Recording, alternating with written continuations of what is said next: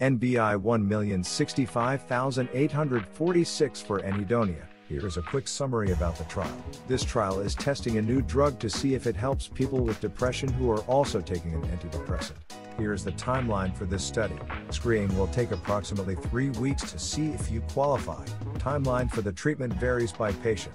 After you enter the trial, you will be asked to share data with the trial for a total of baseline, day 57. Who is eligible to participate in the trial? To qualify, a few things must be true for you. You must have the following: Snaith-Hamilton Pleasure Scale (SHAPS) score is greater than or equal to 30 at screening and day 1. You have been diagnosed with major depressive disorder, MDD. You need to meet at least one of the following conditions. Now, let's talk more about the treatment. There are a total of 2 treatment groups, including 1 experimental group. There are no active control groups in this trial. There is 1 placebo group. Patients who enter this trial have a 50% chance of receiving the study drug. Where is the study being run?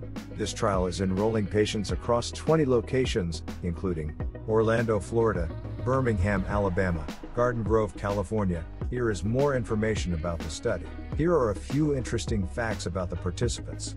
Of all patients applying to this trial, 100% received 2 prior treatments. For patients who have previously applied to this trial and 100% live in California. Discover more information about the trial and apply through our website at www.withpower.com.